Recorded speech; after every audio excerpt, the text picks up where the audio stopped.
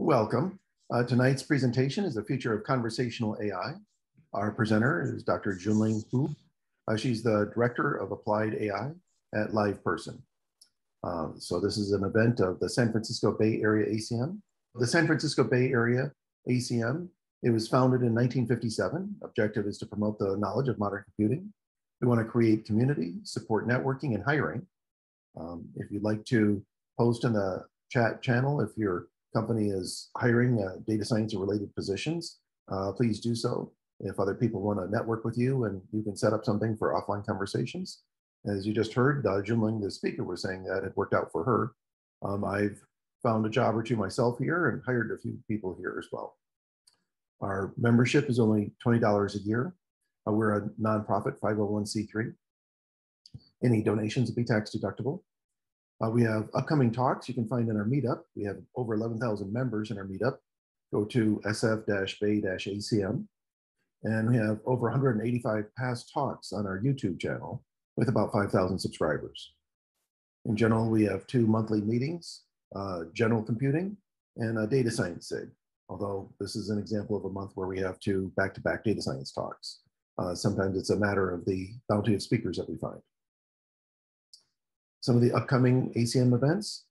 Tomorrow, we have implicit neural representation networks fitting signals, derivatives, and integrals by 2 people from Stanford University. That'll be joint with Silicon Valley SIGGRAPH. And then Saturday and Sunday this weekend, we have a hands-on quantum computing primer. So that'll be 10 to 1 on Saturday and 10 to 1 on Sunday. So Bhairav Mehta has been a past speaker at a number of ACM events, and he's always been good at giving tutorials. Very energetic speaker. On Monday, February 28th, we have Weight Watcher. No, not about weight loss, but about neural net weights. It's an open source diagnostic tool for analyzing deep neural nets. Dr. Charles Martin, founder of Calculation Consulting. He's also an NSF fellow. So those are some of our upcoming talks. To go in a little bit details on the weekend event, hands-on quantum computing primer, theory to application. Let's see, there's some of the registration codes.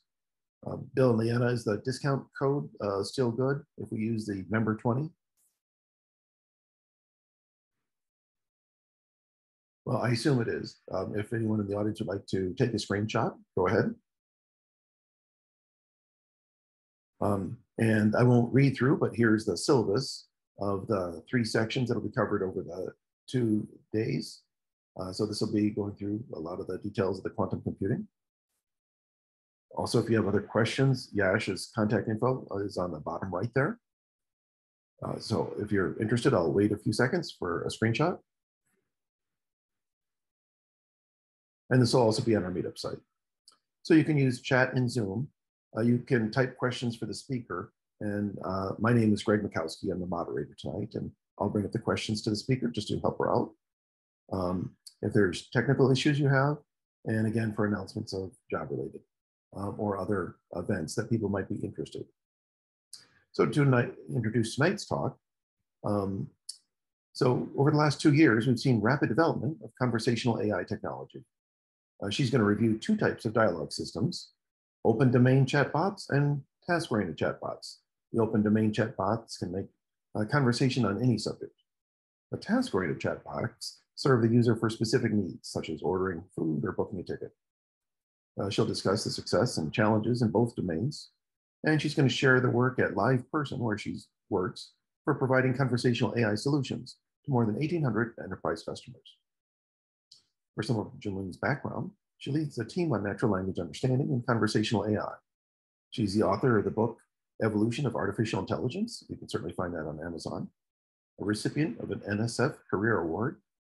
She was the director of data mining at Samsung and also PayPal, eBay, and Bosch.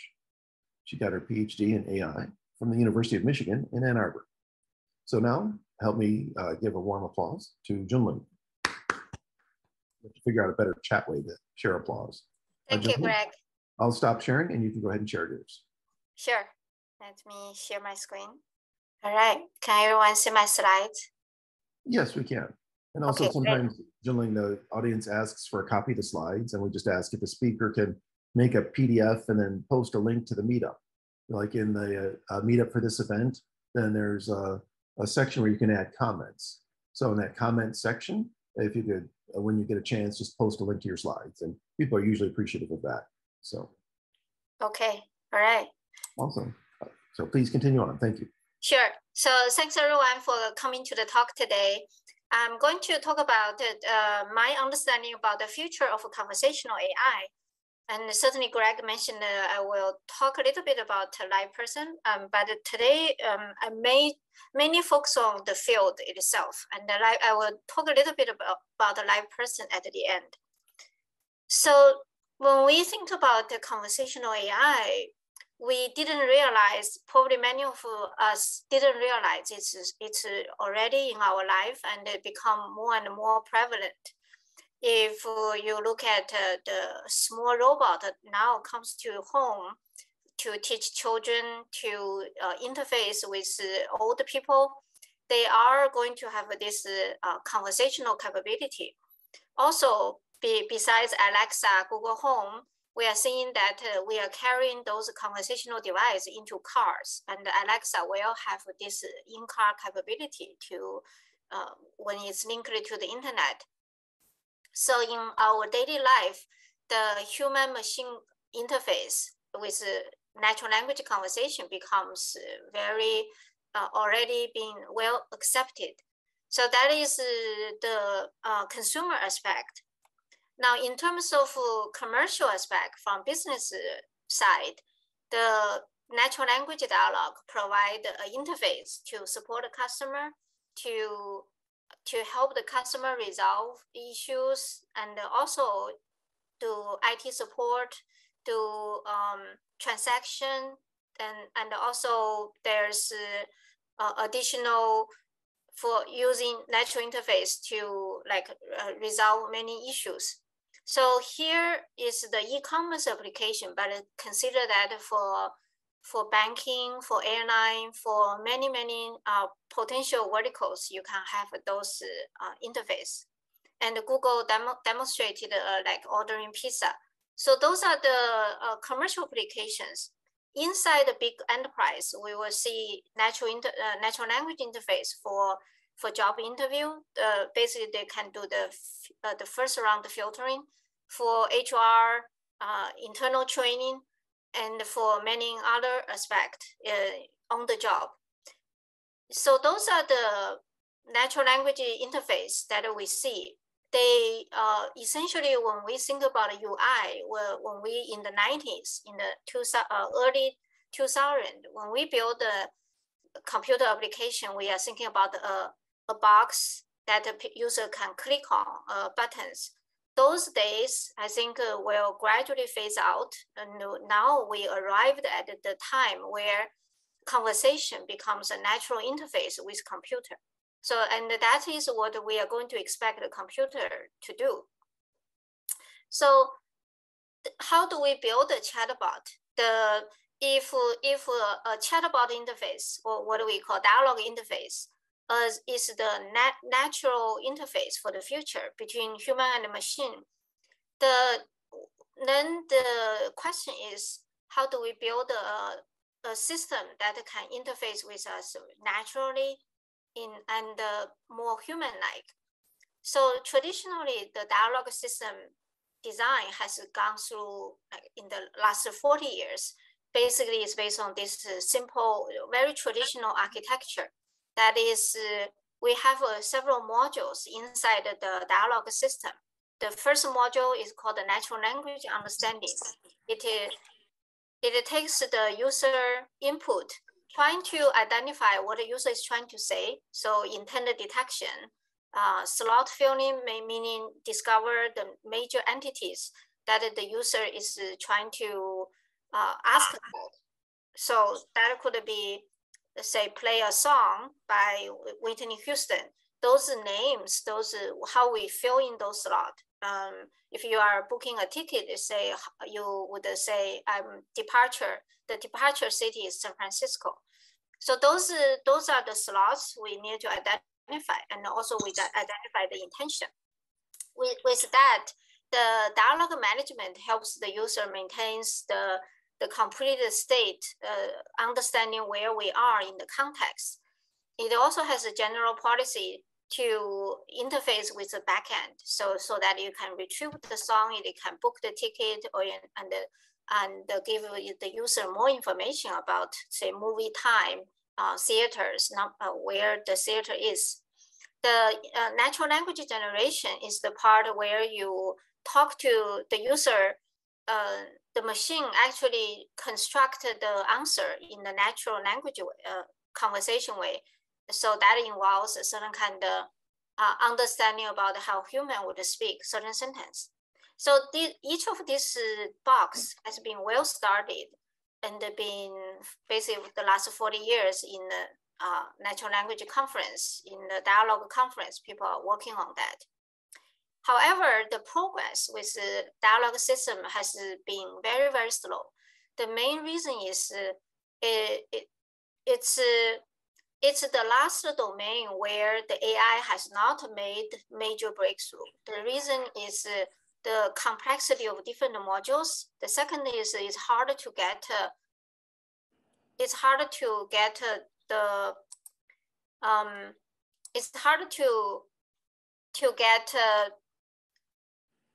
all the labeled data for people to basically to understand at each turn what the user is trying to do. So because of all of these difficulties, the progress with real chatbot is still very slow. But that is changing in the last 2 years. Actually, only in 2 years, since late 2019. I hear some echo here. Someone has not been muted. Okay. Anyway,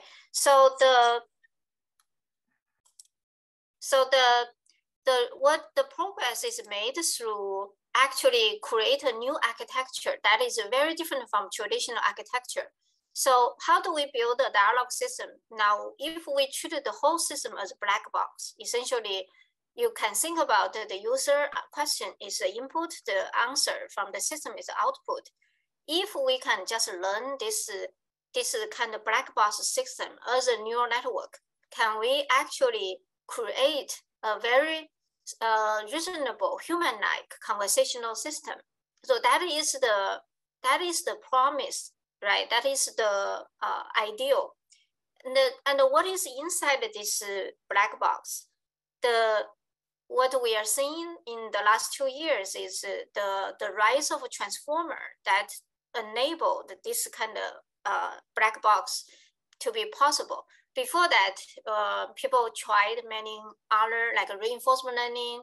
They tried recurrent neural network, all different kind of architecture. But those hasn't achieved a very good result. Only after transformer, particularly after transformer, we have a more pre-trained model. So that totally changed the landscape. So let me just quickly, for those of you who may be still new to transformer, the high-level architecture of a transformer essentially is a new feed-forward neural network with 6 layers. The first design of transformer is a 6 layer of encoder, 6 layer of decoder, and you basically take an input as a sequence, basically a sequence of tokens, and output is a sequence of tokens. So the transformer was designed for handling natural language. The initial application for transformer was for machine translation. But very naturally, you can think about we can easily extend this to a dialogue where the input is user question, the output is the system answer. So that is how we adapt transformer to dialogue system. Now, what makes transformer powerful is the so-called pre-trained model on Wikipedia, on many large data set. The reason is with pre-trained model, we learned the language properties from many, many articles. So the natural language relationship between words was learned through the pre-training, and those knowledge makes the neural network much more knowledgeable. Basically, it's encoding the human knowledge inside the neural network. So there are many architectures proposed. The first, the most successful one was BERT. So BERT used the encoder part, but they only use the left part. I wouldn't call left. I would say the first part is the encoder. The second part is decoder. So the first part, encoder, BERT, and Robota. Robota basically is a more refined BERT. Both only use encoder architecture. The GPT from OpenAI, they use only decoder architecture. So GPT, GPT-2, GPT-3, they are very powerful models, but they only use a decoder. Then people say, why not we use the complete architecture called the encoder plus decoder? So this gives rise to T5 from Google, designed in Google. T5 stands for text-to-text transfer transformer. And then BART from Facebook. So both are a complete transformer with both encoder and the decoder. They are pre-trained on a very large corpus of text. And if we want to really build the dialogue system, we would like to have a way to speak back to the user. So we do need to generate a sentence. So only with decoder inside the system we can generate. So dialogue system essentially either use the decoder-based GPT or use the encoder plus decoder-based system. Now, many of you are familiar with BERT or GPT. I just want to give a very quick introduction to T5 and BART. So we know BERT is trained on the mask language model. We mask certain words and then predict those words inside the output. So that's how BERT was trained. The T5 has two differences from BERT. One is its training corpus is much larger than BERT. BERT originally used the Wikipedia, the whole Wikipedia collection of Wikipedia articles. But T5 was trained on the crawled corpus from the whole internet. So that is way larger than the Wikipedia collection. Secondly is the mask language model used in T5. The way they mask the words, they can mask multiple words and then recover those multiple words in the output. So this is a much more powerful than BERT. For T5, it is also a encoder decoder. So the way they mask the input is even more general. So they can mask with change the order. They can flip the first sentence and the second sentence. They can put even change the word order. They can make the reverse order. So and they can permute the input. So with all of this, they still can recover the original sentence. So this is way more powerful than simply mask a few words as in BERT. So with these two kind of T5 and BART, the whole field is being able to generate much more powerful response. So if we look back at the development of transformer, you can see a timeline here where transformer originally was invented in 2017, BERT was late 2018. Then in 2019, all the architecture I just mentioned started to appear. GPT-2, T5, BART, and GPT-3 is just a much larger version of GPT-2. So it appeared in 2020. And the dialogue system revolution, what I call revolution, happens only after this model appears. So if you look at the real viable system that can compete with human conversation, is the first is dialogue GPT, which is based on GPT-2 architecture. It was invented in November 2019. After that, Google had Mina, which is based on an evolved transformer. Then BlendBot from Facebook was based on BART. We have 1 year later, a little over 1 year later, we have a BlendBot 2. and that is more intelligent than BlendBot. And that appeared in July 2021. And so if we plot this on the time scale, on the timeline, you can see that the dialog GPT is like in late 2019, and a lot of development happens in 2020. All this is also enabled by T5 and BART. So and then BlendBot 2 is right in the middle of 2021.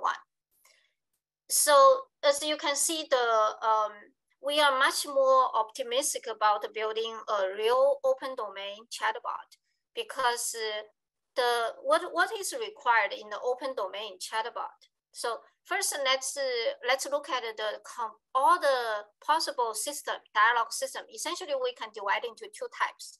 One type is called the open domain, where the bot can talk about anything. You can ask anything. They are supposed to be able to engage you in the conversation.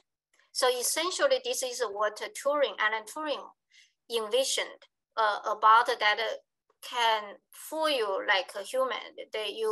When you chat with this system, you don't know whether you are talking to a real person or a computer. That is the ultimate vision, and it's a very fast approaching become a reality now. And you can see, you can test that with the current BlendBot 2. The second one, which actually turns out counterintuitively harder than the first one. The second type of system we call task-oriented dialogue system. It's like a simple system to book a hotel, order food, ask for weather, playing a song. Simple system, but they were much harder to design than the open. They made less, I would say, made less progress in the last 2 years than the open domain dialogue system. And we will see why as we in this talk. So let me first introduce all the open domain dialogue system, because in this path, in this branch, we have a lot of progress. So how were we able to make those progress? So we can take a look at the four systems I just mentioned. First is dialog GPT. They basically take a GPT-2 architecture of 12 decoder layers. Then they train that on the Reddit data. On Reddit, there are many forums. In each forum, people like comment on each other. So you can consider that as more like a dialogue. And there are 147 million line of text. So those you can think about this like exchange. So this is not a real dialogue data, but they can give you the conversational like words, the way people say things. So it's kind of close to a dialogue data. So that is a huge amount of training data. And this is the reason why open domain dialogues made a much faster progress, because they have way more data than the task-oriented dialogue system. So if you look at a task-oriented dialogue system, typically it's built by a company, and the company has to interface with the user. They collect some user data, but they don't have enough data to train the very big neural network. Then that is the major obstacle we are facing today. So with the open domain, with the dialog GPT, the next advance is early 2020. So Google released the Mina. The Mina has a very special architecture. So it's not a pure transformer. It is a transformer, but it's not like 6 encoder, 6 decoder. Instead, they have 1 encoder, 13 decoder. And why do they have that number? Is because they evolved architecture through neural architecture search. So that is some automated way to figure out how many layers we should have and what's inside each layer. So they basically treated the internal activation function as a part of the parameter they should optimize on. So they can select using either layer norm or not using layer norm. They can select whether use ReLU or use another activation function. So all these are the options and then they search through the search base. So that's how they ended up with this very interesting architecture. What they show, a big progress made by Mina is they automated the evaluation criteria. Instead of ask a human to evaluate how well a dialogue system did, they use a generic measurement called the sensibility and the specificity. So sensibility certainly, normally you can, they basically showed that it's directly corresponding to the complexity of the documents, right? The generated sentence. So, and we can measure language complexity in our generated words.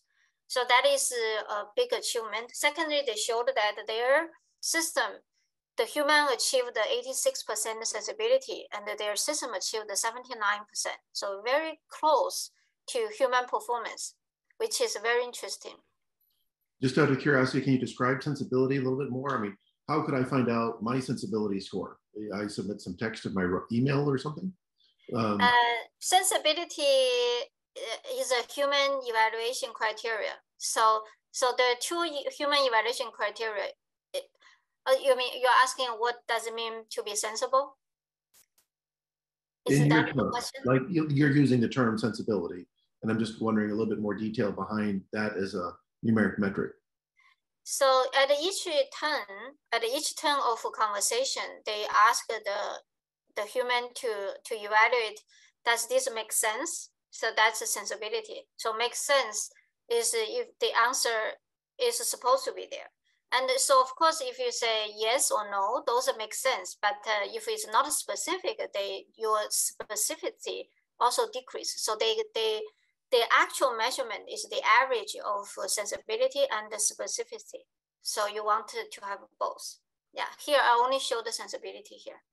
Yeah. Okay, so besides the BlenderBot, we went the third innovation from Facebook, which is from Facebook, is the so-called this BlenderBot, but it blended many skills. And so what's unique about the BlenderBot is to use a question answering mechanism to retrieve the answer and then sort those answers by. So this allows it to remember many things it learned from Wikipedia, right? So if you ask me who is Elon Musk, then the system actually knows because they remember, they learned, they pre-trained on Wikipedia, so they have the answer. So they give you maybe top 10 candidates. Then the dialogue system will select and rank them and generate the answer. So they will combine the generation with retrieval. This is very different from very generic dialogue system, just generate word by word to give you the answer.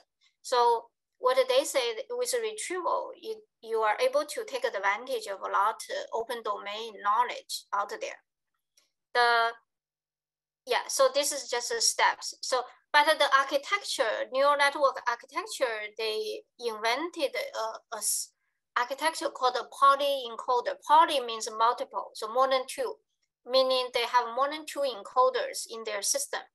They have an encoder to encode the context. The context could be previous turns, previous conversation. And then they have another encoder encode the retrieve the result and what are the possible candidates to talk back. And then they merge, they concatenate them into the output through certain kind of attention mechanism. And finally, that'll give them the score on which one to select. So this is a unique architecture just for BlenderBot. Later, they actually not using this architecture anymore. At that time, it really helped the first generation of BlenderBot. So as I said, in BlenderBot 2, they simplified the architecture. So if you think about the retrieval method, how do we retrieve? Essentially, so they invented this so-called dense passage retrieval, which is can be trained through machine learning. And then they use a BART to sort to all the BART, as I said, is a complete transformer. They use that to generate the output. So this, I'm not going to go into detail of dense passage retrieval, but that's a system that can be trained using BERTs inside. But the most interesting part of the second version of BlendBot is they simplified. They don't have multi-port, so-called poly encoder. They just have this parallel encoders with no fancy, complex, very simplified. So it's just concatenation. So they still do retrieval. They retrieve multiple possible. So if you are asking who is Elon Musk, they probably have the first Wikipedia article. Maybe the second is from some Tesla website, the company leader bio. Maybe there's another passage from another website, maybe biography website. So with all of these different passages, they concatenate them in the encoder. Each has its own encoder. Then they merge them together in one decoder.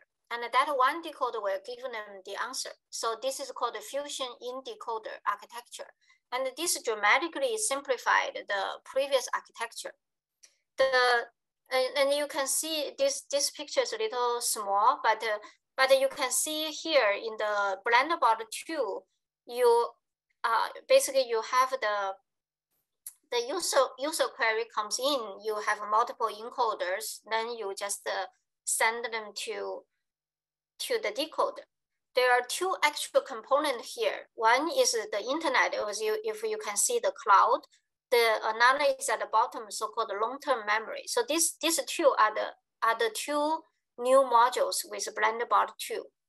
So if we go back to the new capabilities with BlendBot 2, is they remember what you said yesterday. The bot would remember, the bot would remember maybe from 1 month ago. So it has a long-term memory. How did they do that? Is their chatbot is able to, whenever it starts, whenever they see a user, they will check the user history. So they have a way to merge the old user conversation and get the most relevant information into the current context. So that is innovation they did. And I think it's very, very important for building a chatbot. The second part is they search they are able to, during conversation, they can search new information on the internet. And that is also very powerful because, for example, if we ask about a certain basketball player, maybe this year they changed the team. So the information what we learned, trained on Wikipedia, maybe the old knowledge, and the model maybe from last year. So any new information they can give you through the search, dynamic search. During conversation, they can give you updated information.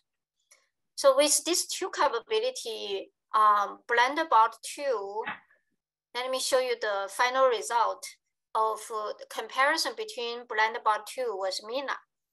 And you can see that, first of all, they have several different size of model. There's 2.7 billion parameter model. There are 90 million parameter model, and there's 9.4 billion. Interestingly, the best performing model is the 2.7 billion with BST, stands for Blended Scale Task, which is the core architecture of BlendBot.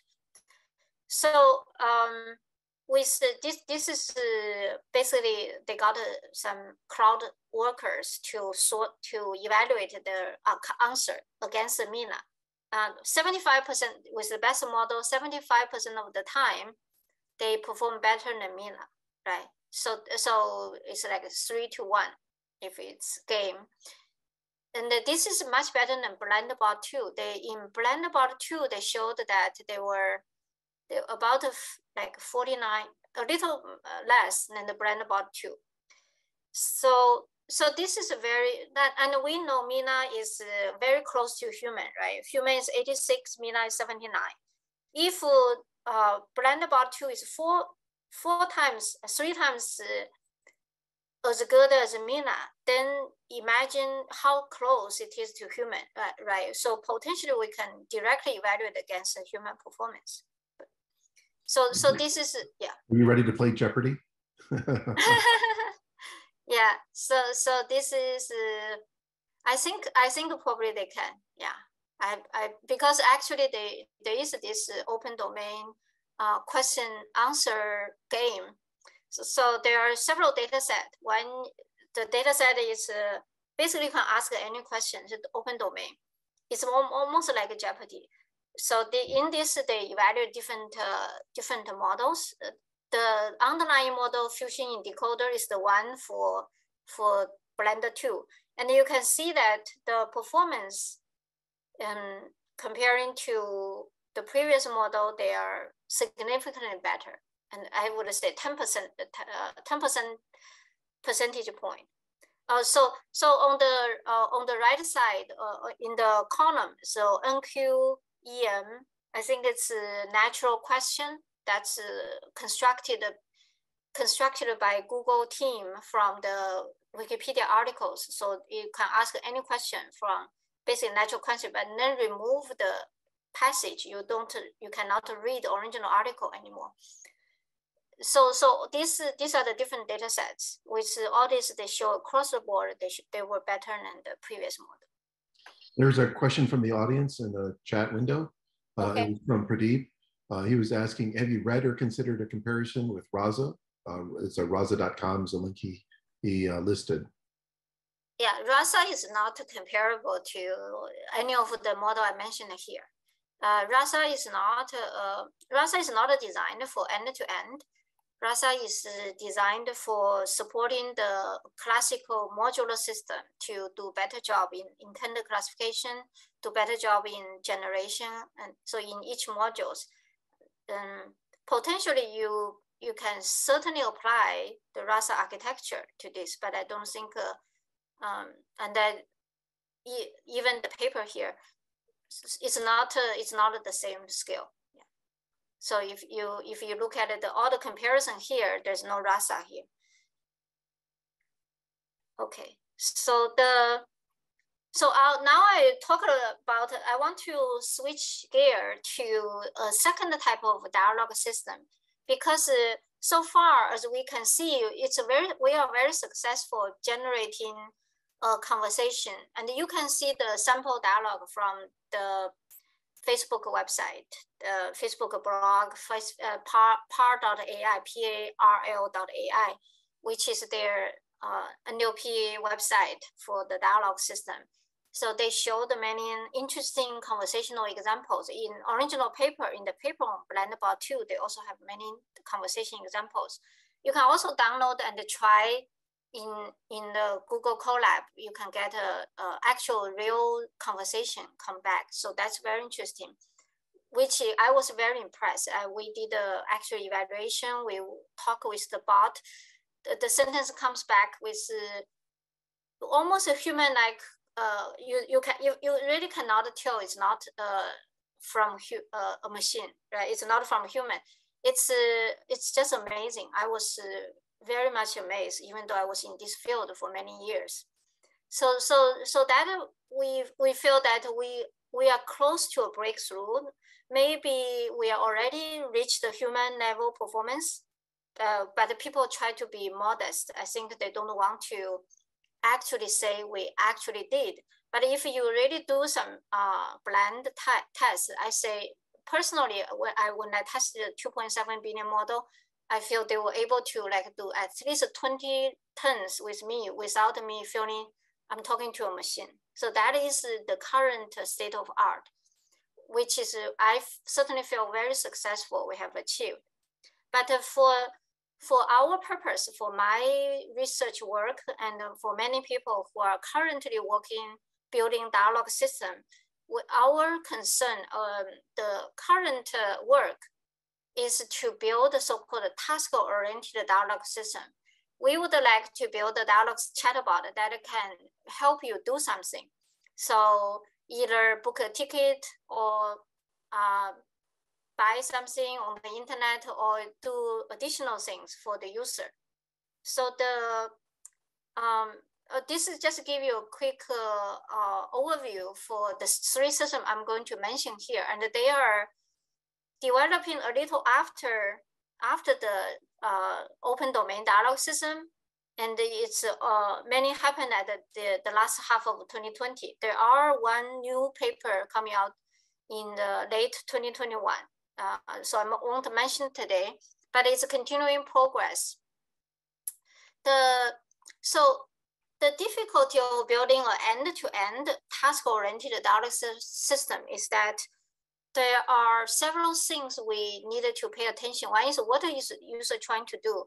What kind of specific task the user is trying to accomplish? So in order to encode this into a dialog system, the way we do that, if we really do want to do end-to-end, so this is the first system came out in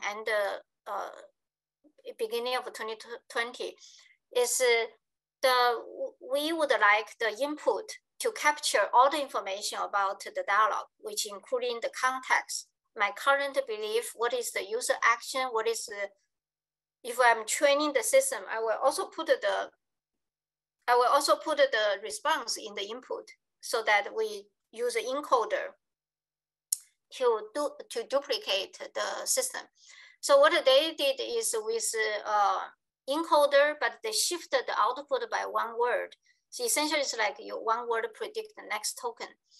With this simple architecture, they were able to, and then you train on many labeled data. So you concatenate all the context into, context means all the rounds of conversation into one big block. And then you have another block of belief. What do you believe? What is the current possible things to do? And then action is what the user ask, right? And then finally, what should be the response? And then in the inference stage, that was for training. In the inference stage, you don't have the response. So you only take the first few part, you send it to the network, and then you let the network generate the next token at the end of the last part of the input.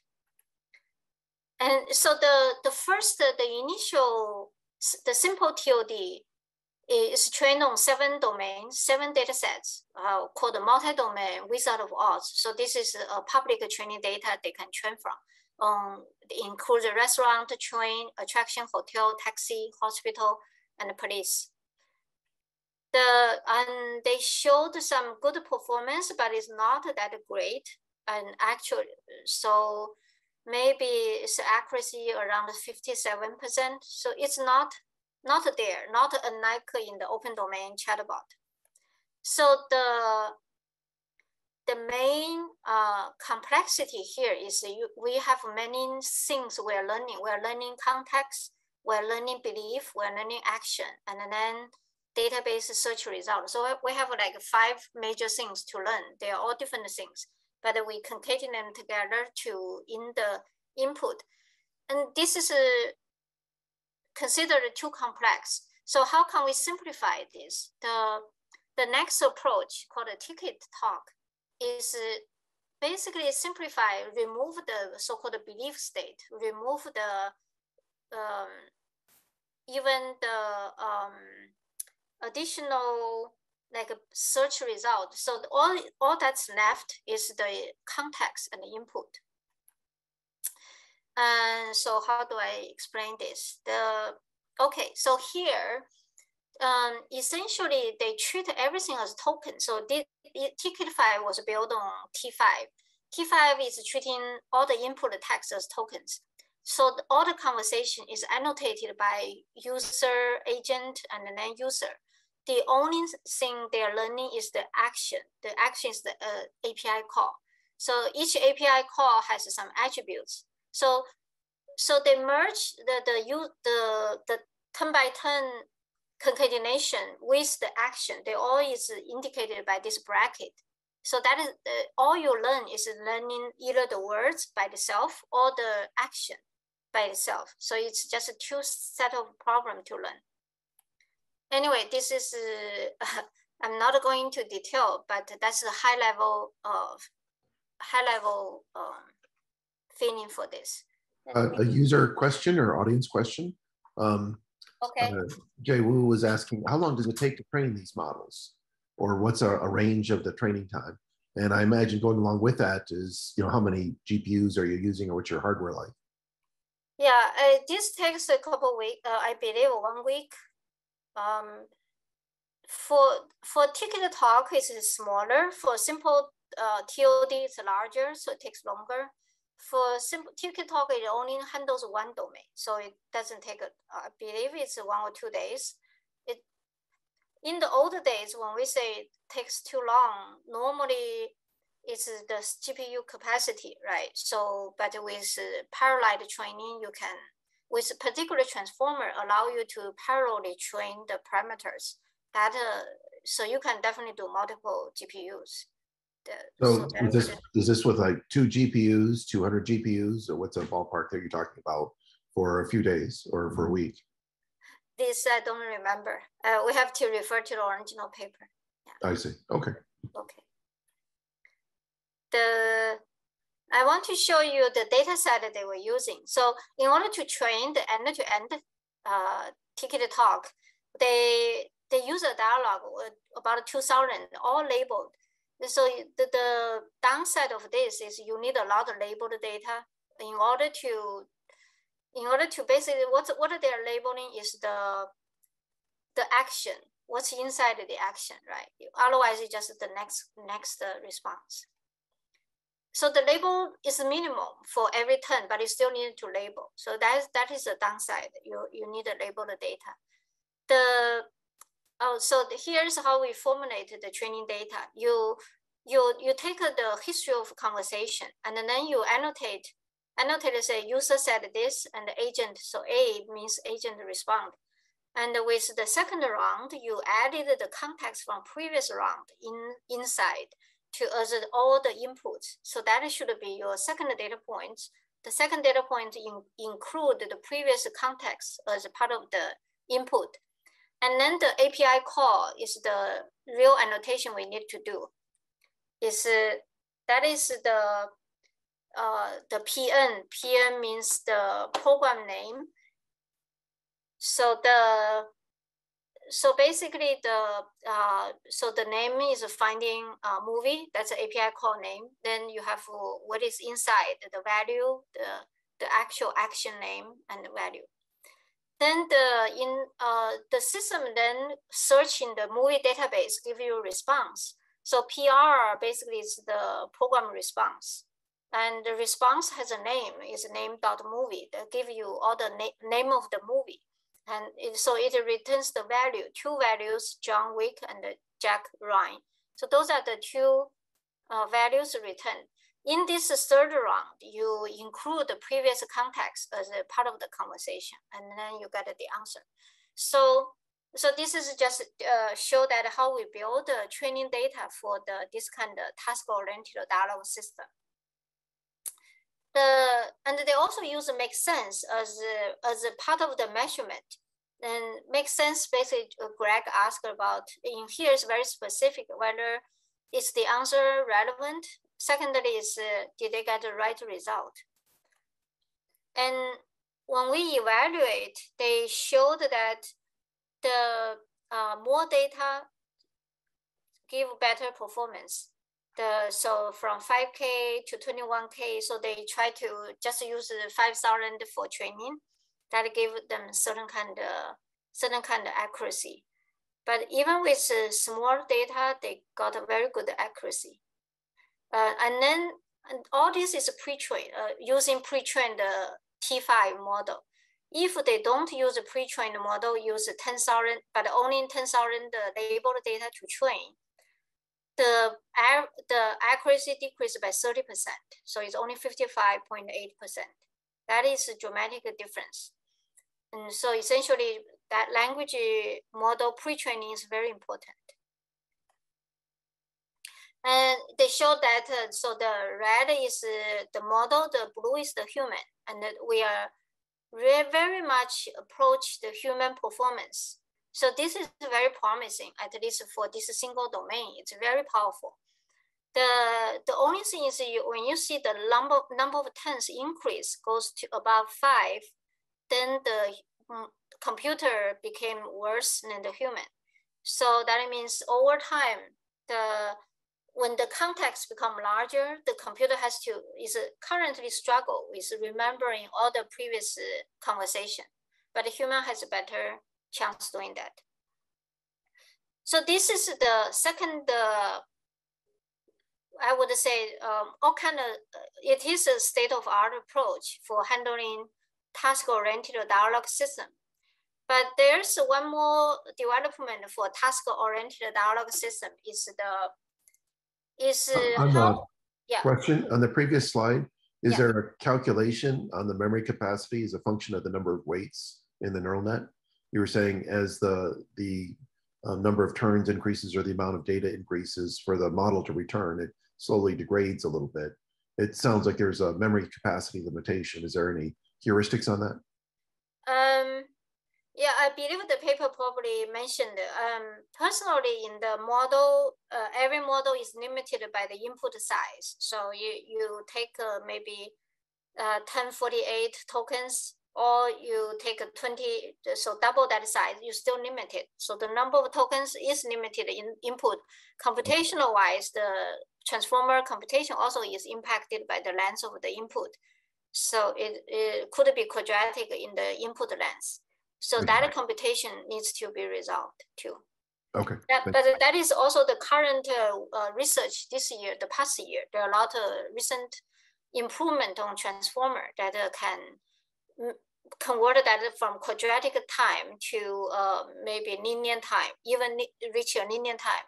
So that is possible with future transformer. Okay. Thank you. Yeah. So actually, there is a new paper about they can do infinite lines. They essentially can do a whole book, because once you remove this constraint of input length constraint, you can do much longer text. So maybe this paper, I believe this paper for here didn't incorporate that new transformer architecture. T5 is still the traditional transformer. All right. So now let's move on to the last part, the last kind of architecture I want to talk about for building a task-oriented dialogue system. The many cases, one company want to build, particularly like my company, LivePerson, we serve many customers. We have a financial customer, we have airline customer, we have healthcare customers. All these customers want to build a conversational bot. So if we build one model for one customer, we don't want to duplicate the work building another model for another customer. And then otherwise you just, if you have 10,000 customer, you will have 10,000 models. That's one, that's for the cost. In addition, if you are building an intelligent agent, you would like the agent to remember what it learned before, right? You don't want to forget just by coming to a new domain to forget everything learned from previous domain. So continual learning is a very hot topic in machine learning. And how do we apply that to dialogue system? It's very interesting to see here. It's actually become possible. So as you can see, the highlight in the high level, so LM indicates LM here stands for language model. Essentially, it's a pre-trained language model. Basically, it's you can think about it as a transformer-based model. So the theta 0 indicated the weights inside the first model, and the theta 1 is the weights for the second model. So as you can see, when we move from one domain, the hotel domain, to the taxi domain, we update our weights. And so we gain some new weights, theta 1. So you can see the model itself evolve over time, right? It evolve when we encounter new domain. The real question is how much loss we have when we try to learn a new domain. We lost the old information. So that is the one we want to learn about. In order to adapt, so two questions. One is how we adapt old model to a new model. Secondly is in the new model, how can we combine the old knowledge with the new knowledge? So this is the two questions we are asking. So this paper, this continual learning on task-oriented dialogue system, basically trying to answer how we can do this so their solution is taking the transformer architecture, inject one linear layer inside, right after the feed-forward layer inside the transformer, each encoder layer. So if you add one linear layer right after the feed-forward layer, you don't learn too many parameters. So the parameter is kind of small. Actually, they made it very small. They made it, you can choose an arbitrary small number of nodes to learn. So in fact, they have this kind of bottleneck architecture where essentially it's three linear layers, but in the center of the second linear layer, there's a very few number of nodes there, maybe 2 or 3. So the highlight here is 3, could be 10, but it's very small comparing like 1,000 or 10,000 nodes. So that makes the learning much faster. Once you have those linear, you basically inject a small linear layer on top of each feed-forward layer inside the transformer. So for every domain, we have one set of parameter to indicate that this is specific to this domain. So next time when I move to a new domain, to a taxi domain, I just add a few more nodes parallel to what I learned earlier.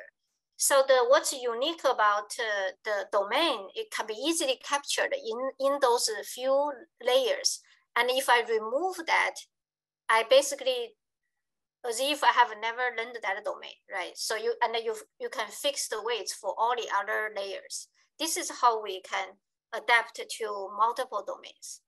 So this kind of design is very, very smart and intelligent, and it's theoretically sound because it came from architecture called the residual adapter. And there is a general paper on how adapter works, how it changes the transformer, how inside the transformer. So there's a general research on that. So for this work, they basically try to learn, they adapt to 37 domains, right? With 37 data sets. We started with one domain like movie, then moving to restaurant, then moving to auto. So what they showed, this is a very interesting result, is what they showed here is we have the green indicated adapter using their approach. All the other colors are other previous approach by other people. And so the horizontal line is the task, the index of the task. So you start with task 0, you add task 1, you then move to task 2 all the way to task 37, right? 36, because index is from 0. And you can see the green line, even over time by adding new task, its total accuracy doesn't degrade much. It stays above 80%, actually above 85%. But other approach, you can see the blue, the red, they dramatically downgrade, basically degrade after that. And certainly the classical, like L2 is the classical approach, they just don't perform well, immediately drop to close to 0. So this is a very convincing performance result for this continual learning in the task-oriented system. On these tasks through time, is it switching between subjects like taxi, airline, hotel, back to taxi? Or is it going? No, so basically they go through, they index them from 1 to 37 here. So okay. Yeah, it's you can see how they go. They are not necessarily switch, but a few domains repeating each other. It's a different data set though. Yeah. I see. Yeah, and you can see in the schema guided dialog, they don't repeat here on the service home bank. They don't repeat at all. Okay. Yeah. A question from the audience from Nimit. Thank you for the detailed description on task-oriented dialogue system. What do we envision would be better for real-world impact of such systems in the way people lead their lives? Very good question.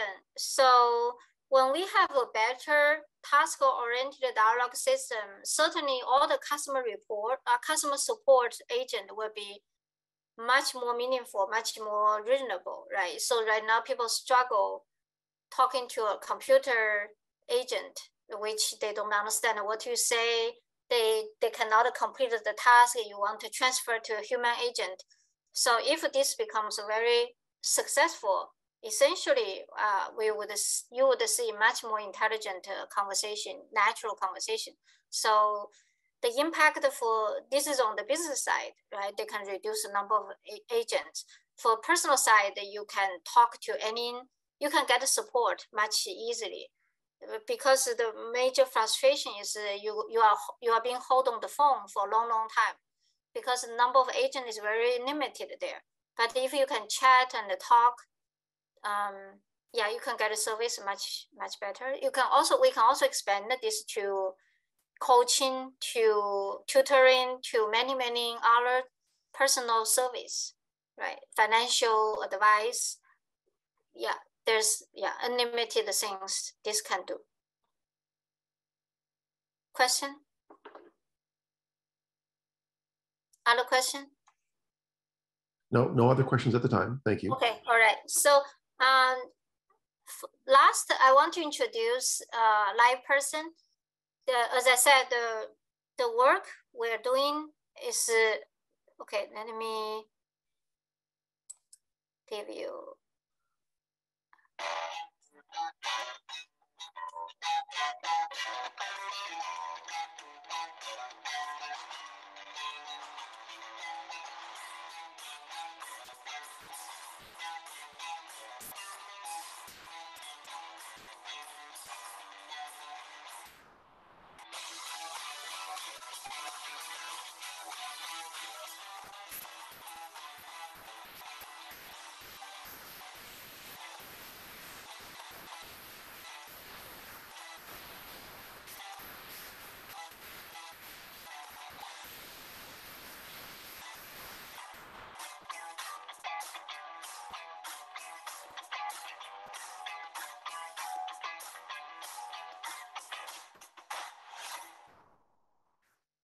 So this is a short video about a LivePerson. Let me see. Okay. So the company was founded in 1995. But the AI component started only 3 years ago. Initially, the company was serving essentially all the enterprise customers. But now it has all the major enterprise customers. So all the major airlines is our customer. Financial companies, HSBC, GM Financial, and the retail company from Chipotle to Home Depot, they're all, and then T-Mobile or Orange. So we have 18,000 enterprise customers that have more than 1 billion conversational data, which is the largest data set you can get for conversation, for task-oriented conversation. So this is a place where we want to build, support the customer, and we want to build the task-oriented dialogue system. That is the goal. What else do I have to say? So the company is ranked as the top most loved company by Newsweek. And I can tell you, I joined the company about 3 months ago. The culture, the company culture is great. It's just wonderful to be there. As I said earlier, we are hiring we want data scientists at all different levels, from junior to senior level. So if you're interested, you can contact me to ask more about our openings. And with that, I want to we can open up to Q&A for question answer. Thank you.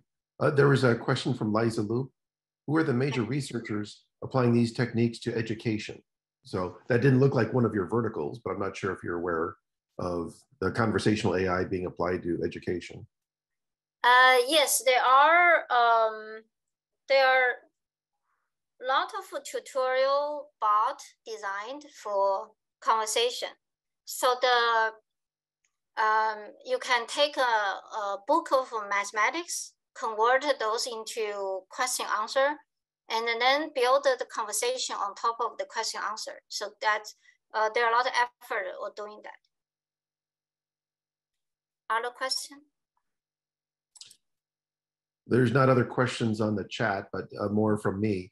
Okay. There's been like LSTMs that are used to label images, like what's the scene going on in the image. Is there much interacting with chatbots and images or video at all? So like, let's say a customer is asking for support and he wants to upload. My thingy is broken. And so is there any investigation or into that area? It's kind of a multimedia. Yeah, multimedia become very hot early 2021 because of OpenAI's work combining vision transformer with the language transformer. So now we can easily concatenate the text, the multimedia, so text and the image together because they can index by the same transformer. Then yeah, that's definitely, this is actually tomorrow I'm giving a talk on the trend in deep learning is the merge of image and the natural language. That would be great to hear more details about that. Yeah. So if you have another talk on that and you'd like to come back. Greg? Yes, go ahead. Aside from the chat window, there's the Q&A window. Did you get some questions from there? Oh, I'm sorry. I'll take a look at the Q&A. I was just looking at chat. Let's see. Somebody was asking, what does SSA stand for? SSA is you mean for the MENA, right? I think it's a sensibility, specificity, average. So it's so you add the sensibility plus the specificity divided by 2. So SSA, I believe that's SSA stands for. It's a measurement for the performance. Okay. And the question from Jay is, how much history can a bot remember and deliver contextual personalized answer back to the user? So this would be, I guess, history in the conversation. So for the blender bot 2, it can remember many, many days ago.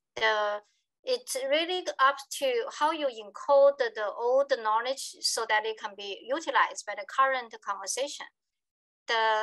So they claim they can go back to 1 month ago. So you can keep summarizing what you said earlier. If we are not limited by the total length of input, say, if every time we can process the whole book, the book length is about 40,000 words or 50,000 words.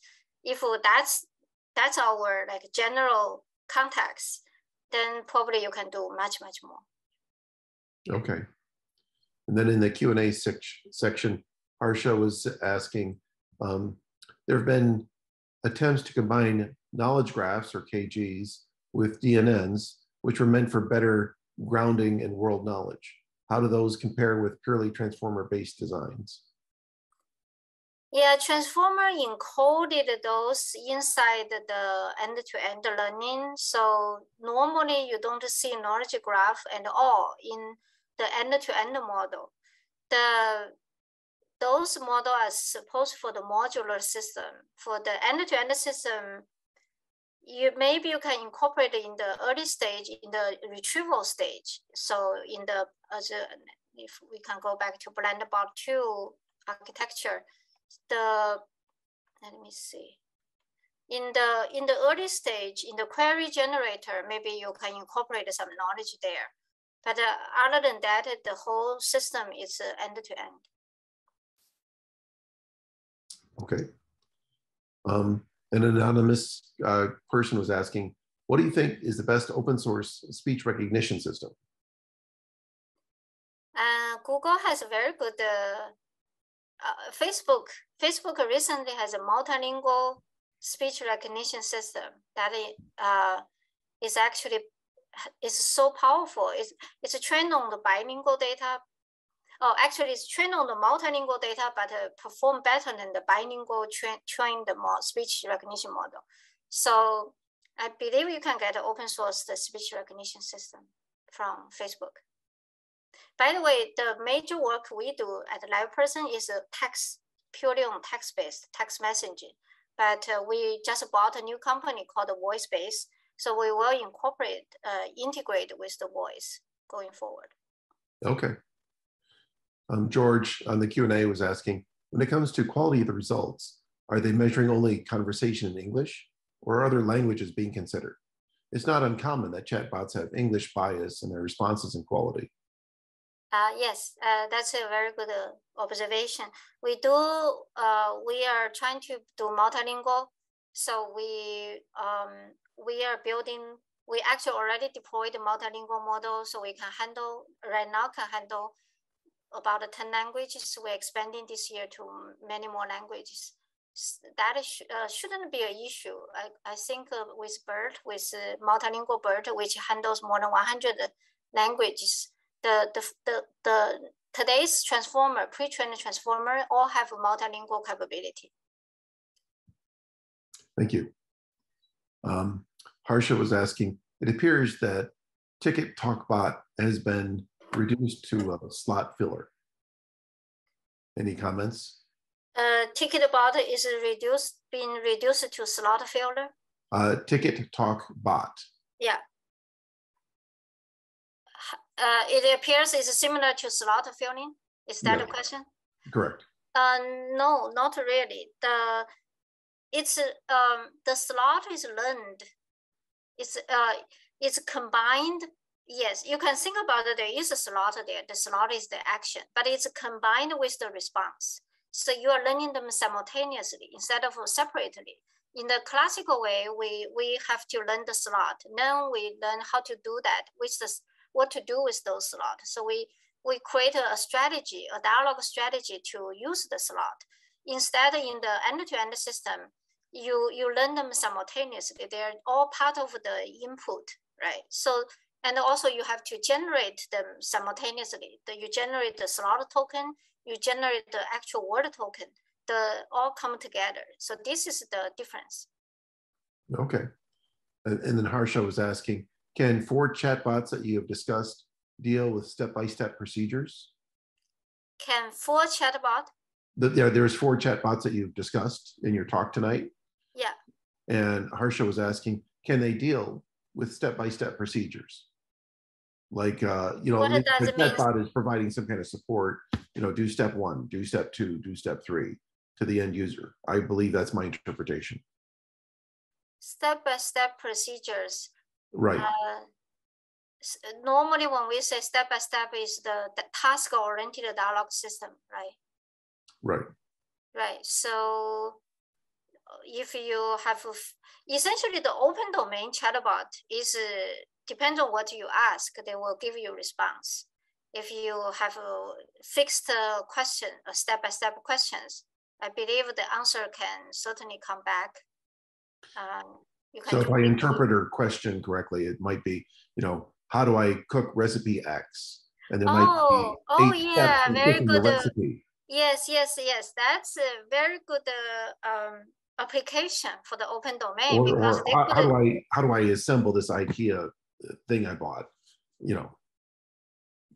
So I think that's my interpretation of the question, if I get it correct.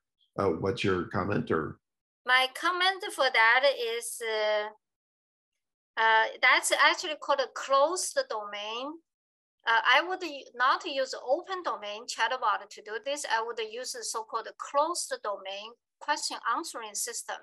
So the closed domain question answering system is I take a body of text, a collection of documents, and I figure out whenever I ask any question, the answer is inside this document. So this is a closed domain. Closed domain limit what you can say. And that give the user more specific targeted answer, which is what you want, right? So cross-domain design is essentially use information retrieval, use the document retrieval. And that is what I briefly mentioned called the dense passage retrieval method. And that is used originally by the open domain, by the Blendbot 1. But it's a smaller scale than the open domain chatbot. So you don't want to use the open domain chatbot because it also incorporate humor, incorporate how to respond more funny, in a more funny way, more empathetic. And that would take away your current answer. The answer you want to be more business-like, more precise. So I think you only want to use half of the open domain chatbot architecture instead of the complete architecture. Okay, thank you. George was asking, how do you determine the saliency of context in long-term memory and short-term memory? For example, resolving the context of a pronoun in a question. Is there a time limit? So I imagine, if there's 3 sentences, 5 sentences, and the last sentence is he, then the he will refer back to somebody named in a prior sentence. So, for example, resolving the context of a pronoun in a question, is there a time limit? Very good question. In general, this is a co-reference resolution. So in general, this certainly you have to train the system to learn how to do this with a lot of training data. As far back, so if you incorporate all the context from the current conversation, they are all part of the candidate. So ideally, the closest is the one you prefer. You rank them. The output essentially rank them, right, based on a probability. And then the training data will tell you which one is more likely to be the reference, the entity. Now, so the question is, how far do we go? You go as far as you can with the how much context you included. It could be something from last week or last month in the long-term memory retrieval. That could happen too. And that's why I believe this paper actually showed that the Blendbot 2.0 paper showed that how they do it. But it's essentially come down to training, come down to data, how many data points you train for them to recognize that. Okay, thank you. Sure. Tom, you had a YouTube question said of Ty Dickerson. What are your thoughts on AI handling low-risk contract negotiations with people based on company preset negotiation responses? What is my thought on building an AI bot for negotiation? Yeah, for low risk contract negotiation. So contract could be like teacher in the union or something like that. Or other contract negotiations. So a chatbot that would be having contract negotiations with people based on some company preset negotiation responses. So the company said, these are the kind of strategies and responses that we find acceptable. Yes, that is actually, there are startups working on that. I actually advised one startup doing that. So you can that they were doing price negotiation or quantity negotiation. They were doing all supply chain ordering.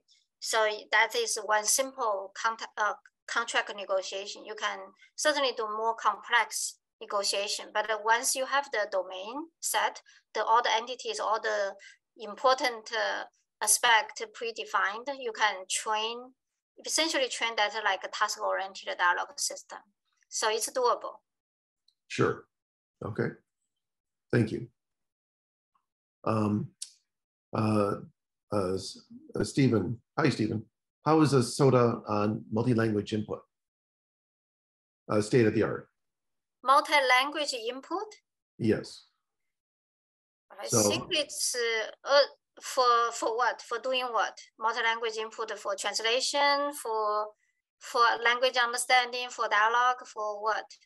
It was a very short sentence I'm reading. Okay. Well, multilingual is not an issue at all. Right now, it's a closed state of art is I believe, first of all, we already surpassed the human in many machine translation tasks now. So yeah, it's solved. I believe it's a solved problem. Okay. Yeah. Okay, thank you. An anonymous person, if you first train on task-oriented data and then add pre-trained conversation, or pre-trained, I'm sorry, conversion, does this improve over task-oriented alone? Yes, we found the pre-training in your domain data definitely helps. It improve your vocabulary, improve the language pattern, and definitely you do want to do additional pre-training if you have those data. Okay. From Tom, who shared a question from YouTube, Jay was asking, what about curious chatbots that can discover new information by questioning a subject? Oh, curious chatbot, very interesting. You have to define the objective for the, so how do we train a curious chatbot? Is they have to get incentive to be curious. How do you make a chatbot curious? Is if so you have to define the objective, right? Right now our objective is to be as sensible, as accurate as possible. That's how we train the chatbot to optimize against that criteria. If you want to build a curious chatbot, then at every sentence, every turn, the chatbot asks new information, something new. Maybe you can compare the answer to what the chatbot already knows. So I believe the criteria is a little bit complex here. You have to. You'd have to have a reward function on newness of information. Right. That's not information you already have in your repository. Right.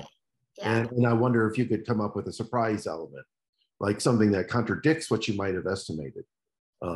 So there could be different elements of that. That's an interesting comment. Thank you, Jay. Yeah. Let's see. An anonymous person was asking, let's see, what do you think is the best open source text-to-speech system? The question JunLing answered was speech to text, not text to speech. So the question is asking about text to speech, right? Correct.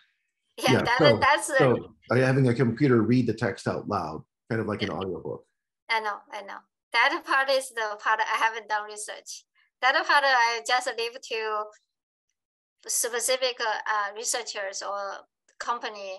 I think originally CMU was leading that text to speech, but Google now certainly, yeah. I'm not following text to speech. Somehow we just assume this part is the solve the problem, or given someone else doing that. It's fair enough. It's always refreshing to hear a person say that's not my area of expertise. That's not, yeah. So Thomas was asking regarding both ASR and TTS, text to speech, please check out NVIDIA Riva, a platform for conversational AI offering several state-of-the-art modules. So I think this was less a question for you and just sharing with the audience. So I'll just repeat it back. The suggestion was look at NVIDIA Riva, R-I-V-A. Riva, R-I-V-A, okay. Yes. And that's for both ASR and text-to-speech. So just to share that with everybody. Thomas asked, how do you prevent your chatbot from providing toxic or offensive answers? Yeah, that's the problem we all face, right? And part of that might be, do you do things to filter out your training data, to check for that, so it doesn't learn it from the training data? Or is there other things you do? Yeah, so filter training data is part of the way to filter the offensive language. I think that's definitely what we look at too. We definitely look at that. But beyond that, even you have a perfect you have a perfect say data without offensive words, the output can still be offensive or even doesn't make sense to people. So that's a secondary thing you still need to worry about. Both, I think, definitely start filtering training data is important. Maybe, and this is just a brainstorm suggestion, not with any background, but perhaps if you can provide a feedback, like if the chatbot was to give some response and there's a little button say this was offensive, then you could give that would give some labeling as to what people might perceive as offensive, and then you could iterate and at least identify on a scalable fashion. So kind of like a variation of a spam filter, where most email comes in and it's valid, except for the ones you mark as spam. And then you can do something about it. So that's one idea. Great idea.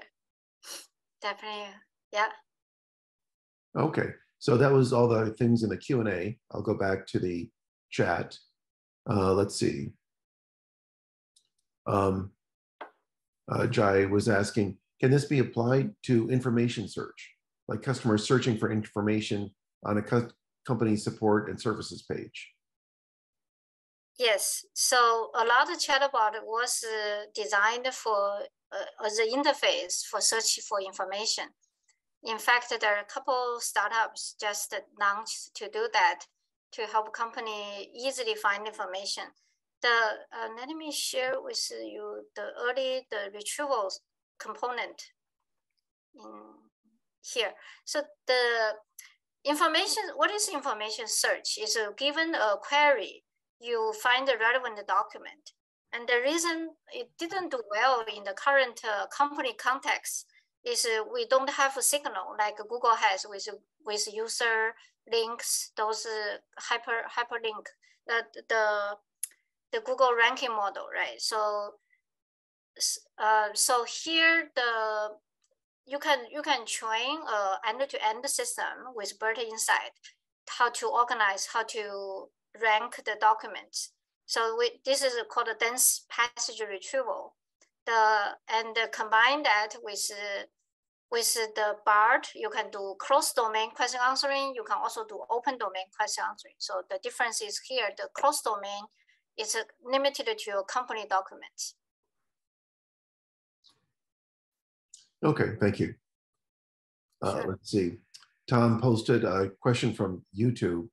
That was the curious chatbots. I read that. Let's see. Liza Loop was asking, does training data set have to be created in advance, or can results of chats be converted into training data? Training data is labeled by human. That's what we call training data. So you normally it's pre-prepared to train. If you have a new conversation, you save that, you send it to human to label, and then that become your training data. So it's not in the real time. The training definitely is not in the real time. Certainly. Thomas was asking, will this recording be available? So that's a general ACM.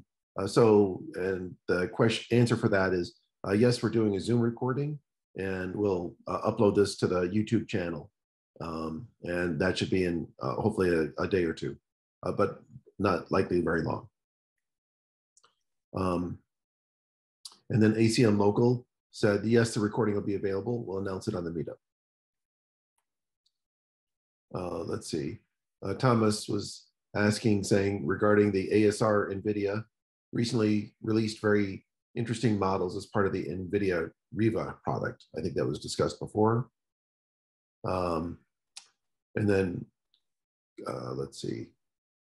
Carl was asking, how much do the humans get trained to adjust to the limitations of the system? I like that question. So like the person using the chatbot, how much is the chatbot training the people to deal with the limitations? It's kind of like in the old days with a Palm Pilot using graffiti. You kind of got trained into the limitations of the system. Yeah, for most task-oriented system, they were very limited. The open domain now is approaching human-like conversation, so you can say anything. You don't have to worry about the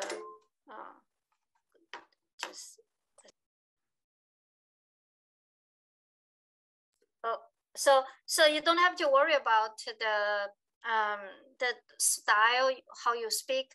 With task-oriented dialogue system, it's still limited. So maybe human trying to say, but what we observe is human are not really too limited by, they still say whatever normally they want to say. So it's hard to train human, much harder. Okay. Tom was saying, if the chatbot learns from successful con men, will it become one? I think a tongue-in-cheek question. Tom was asking, if the chatbot learns from a successful con man, it will become a con man? Well, that they can definitely fool you. Yeah. So we don't need any more of that. We need to believe what we see on the internet and have it be more factual and reliable. That's my vote, but who am I? Posting from Tom on a YouTube question. Do you maintain context in a conversation? Yes, so, the context we mentioned, all the previous context, right? Previous conversations, the context. Sure. Okay. So we've gone through all the questions in the chat. One more came up in the Q&A from an anonymous person. When a company switches from human agents to computer chatbot, does computer satisfaction go up, down, or stay the same? Very good question. Certainly, the interface may not as smooth as human. That could be frustration. On the other hand, the accessibility increase, right? You like at 2 a.m. at night, you are able to chat, right? You want to get some information out of the interaction. Maybe you want to check your status. So all this, so combining the easiness of interaction with the like smoothness of interaction, it's a combined skill, right? So we do have a new measurement called we call MACS. I forgot the acronym stands for, but essentially it's combining the user satisfaction in a multiple way. Okay. And then this is a question from me, Greg. So are there some places that use chatbots at first line of Q&A, and then with some kind of escape word, can I talk to a real person? So are there different ways of integrating the chatbot to the real person or handling that transition? Yes. Yes, and that is a very active research and practice area. We do use some method to transfer so for example, you can use speech recognition to detect the frustration. You can use the word to detect the frustration. And that's we take a proactive way to transfer to human agent. Or you can just allow the user to initiate that. Okay. And then there was a question about job titles. Can you address whether there's a real difference between job titles like data scientist, data analyst, data engineer? Oh yeah, they are very different. So data scientist is the person trained in machine learning, typically with a PhD in computer science or master in computer science. Data analyst could be trained in statistics or mathematics. Data analyst is doing more analyzing data, so they don't program. Their code doesn't go into production. Their data analyst is building dashboard, analyzing the impact of certain kind of data on company on the training data. And the data engineer is working on infrastructure, typically how to build a machine learning pipeline, how to deploy BERT model in GPU, in CPU, and how can make it scalable. So that's data engineer. But data scientists are the people who understand the BERT, understand the natural language, basically understand how transformer works, how to apply transformer. That is what the data scientists do. Okay. And then also on the chat section, I added a couple of links I was familiar with. At different data mining conferences, there's a workshop series, Initiative for Analytics and Data Science Standards, IADSS. And so if you go to that website, then there's some discussion about that, IADSS. And then I also listed, there was a Harvard Business Review article on Toward Foundations for Data Science and Analytics, a knowledge framework for professional standards. So it's kind of defining the different data science roles. And that was by some of the people in the IADSS. And I'm on that committee. And also with Birchworks, they do a data science salary survey. And they define different data science roles that they group together for their salary survey. And they talk about some of the differences. Can I follow up with that? Sure. JunLing, in your slide here, your last slide, you have we're hiring data scientists of all levels. When you say data scientists of all levels, do you also, are you sort of implying that you're also hiring data engineers, data analysts, that type of thing? Oh, no. I just mean junior, the young new graduates, and then people worked for 1 year, 2 years, people worked for 5 years. That's what I meant, all levels.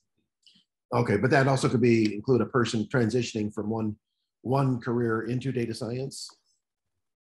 And what I would like is the person at least was well trained in data science. So even the junior, it's more about the work experience, the level means. Sure. Okay. And then a question in chat from Donald. What are the best references to learn the basics of BERT, BART, and GPT-3? Is there anything like a good Transformers 101 intro tutorial, perhaps?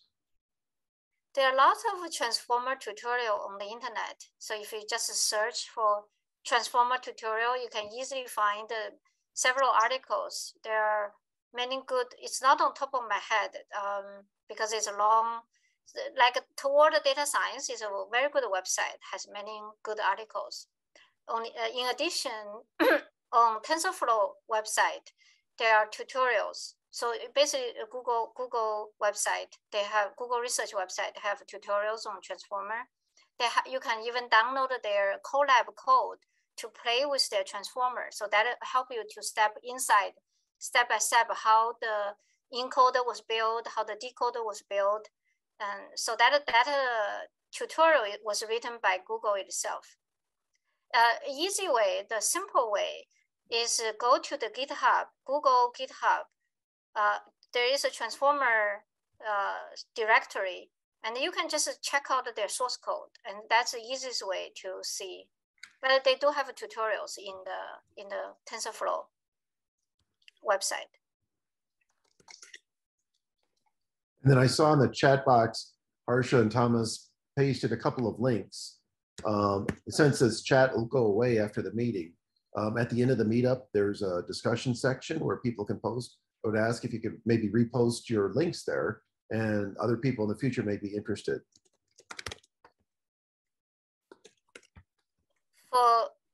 Is that a question for me? No, I was speaking to people okay. who posted on the chat window, Harsha and Thomas. So thank you for the contributions and answering some of the questions.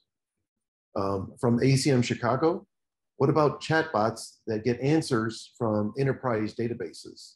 Have you worked with translating the question into a SQL query, which runs on a SQL database, return the answer, and then express it back to the chatbots? Yes, there are the program called the Code T. Salesforce built a chatbot like that. It's called the Code T5. Use T5 model to build a code generation. You can write, basically GPT-3 does the same thing. You can generate a SQL code. So if you use a natural language to say something, they convert it to a SQL query for you. Excellent. Well, I think we've had a good several dozen questions going on here, but it looks like they've slowed down. So ACM, anybody else want to make any other announcements or speak to anything? I might be wrapping up the meeting. Okay, Well, everybody, if you haven't get a screenshot of JunLing's email, and please feel free to get in touch with her. She's hiring, and so please reach out to her and help her make this a successful talk for her in many ways. So thank you very much, JunLing, and we'd be happy to have you back in the future. Thank you, Greg. Thanks, everyone. Thank you, JunLing. Thank you. Bye-bye. Bye. Okay, I'm going to... Bye now.